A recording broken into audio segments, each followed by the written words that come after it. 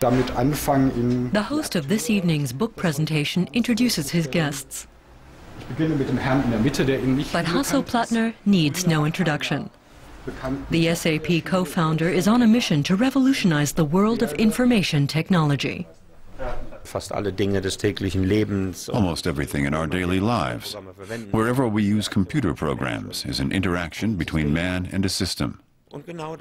This is where I believe we have a sound opportunity for improvement, to tailor our work to people and, in general, to give greater attention to their needs. We should be doing more than just providing what is technically possible.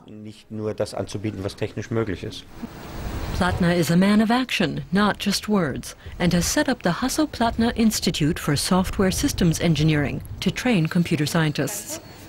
The look and feel of the place are more reminiscent of a commercial company than a university campus. It may not be wall-to-wall science here, but the absolute priority is a scientific education geared to the requirements of industry.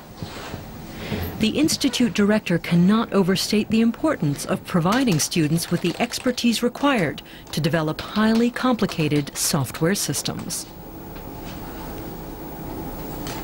We have to give our young people the right training, not only here at the Hasso-Plattner-Institute, but at all the world's computer science institutes.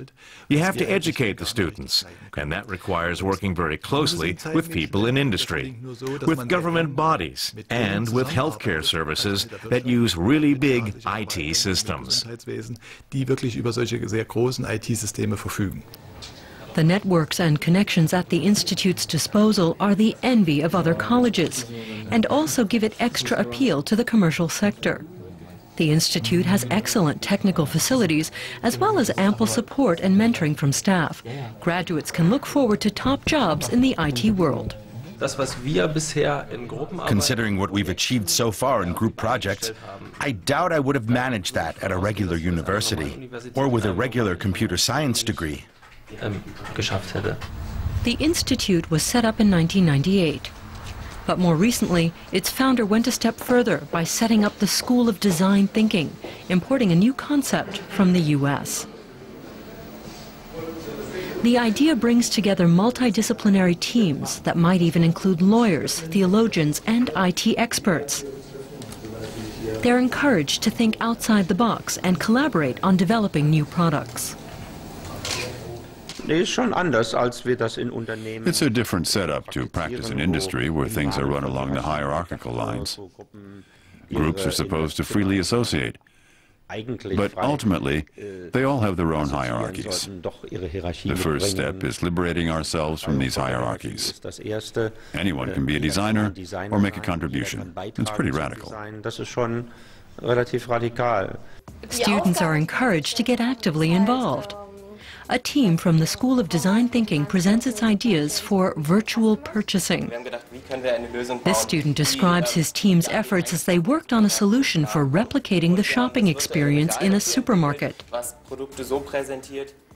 They developed a shelf that presents products like in a store display. Plattner is now involved more or less full-time in the education sector.